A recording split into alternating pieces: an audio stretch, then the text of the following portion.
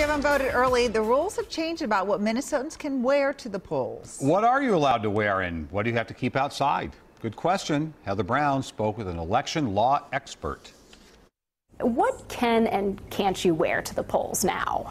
All right, so yes, the law has changed. The United States Supreme Court weighed in on this issue. Now, basically, you can wear lots of things to express yourself under the First Amendment. In June, the U.S. Supreme Court struck down a Minnesota law that banned voters from wearing anything political at the polls.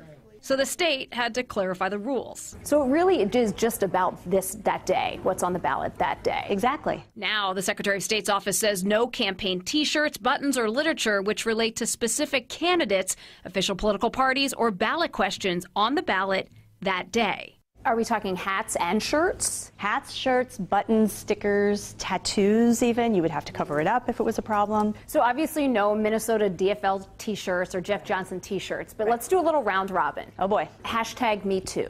Yes. An Obama T-shirt. Yes. This election, yes. How about a Make America Great Again hat? This election? Yes. But if President Trump runs again in 2020?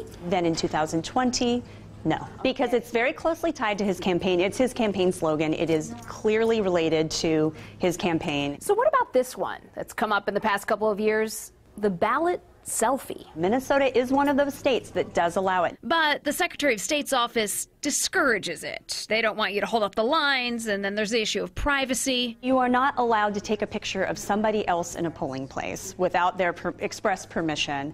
So if you happen to take that selfie and you get someone in the frame who's not you, that could be a problem. You can bring in research materials, even a filled out sample ballot. But if it's a party or a candidate affiliated one, you can't show it around to people in the polling place because that could be considered campaigning. Best bet, just keep that stuff to yourself. Heather Brown, WCCO 4 News. The Wisconsin statute prohibits political clothing, but doesn't specify exactly what that means. Election judges say just ask voters, don't do anything to influence another person's vote. If you have a good question for Heather, please email it by going to WCCO.com/links.